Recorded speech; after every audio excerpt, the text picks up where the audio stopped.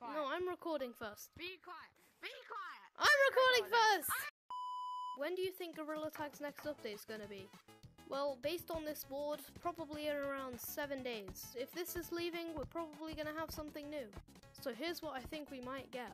So using this website, we can check the Meta CDN and see the developer versions of Gorilla Tag updates, and see when they were posted and what time they were posted. So as of the 4th of March, we can see the last time they did a developer build was the 3rd of March.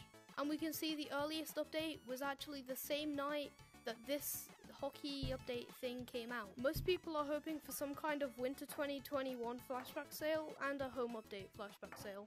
And I'm not going to give up on that, because here, Lemon said he would be bringing back every cosmetic.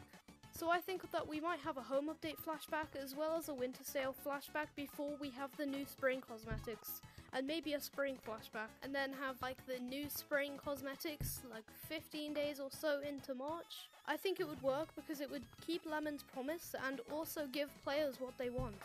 And it would also give them more time to design the spring cosmetics and update. Now for the spring cosmetics, I really don't have any ideas of what the spring cosmetics could be. If I get any ideas, then I'll let you know in a video that I'm planning on making. If you have any ideas for what the spring cosmetics could be, let me know here or in the Discord, and goodbye.